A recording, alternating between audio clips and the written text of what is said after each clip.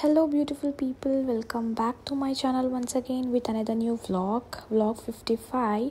So let's get started with our today's new vlog. Before that, I would like to request you to please like, share and subscribe to my channel. Keep supporting me and let's get started with our today's video. So guys, we will be discussing regarding the FOB or also called as FOBT in this video. Okay, what do you mean by FOBT? Stands for fecal occult blood, or you can also call it as occult blood, or sometimes it can be also called as FOB test.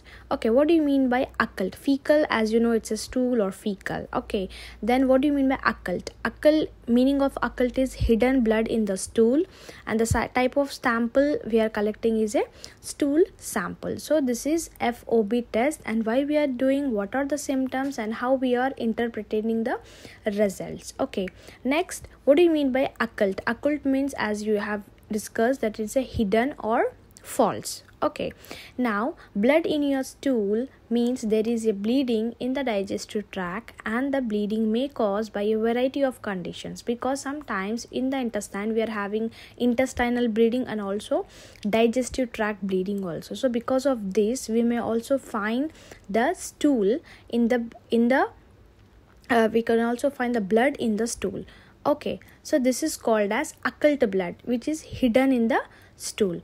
So these are some of the conditions in which you can find the blood in the stool: polyps, hemorrhoids, diverticulitis, ulcers, colitis, colon, rectal cancers. Okay, now moving on to this one, symptoms. It may include a change in the color of the stool, irritable bowel, abdominal pain and fatigue, etc. These are some of the symptoms which may cause when you are having the FOB. Okay, next, moving on to the screening, how you are doing the screening for this one. And if you go for the rapid test for the occult blood, we can do it by the normal screening kit, okay, which is a rapid kit which will give you a positive or a negative impact, okay, negative result. So it all depends upon this one. So let's get started with our practical view of this video also. So guys, this is the rapid test kit for the FOB, that is feces of occult blood.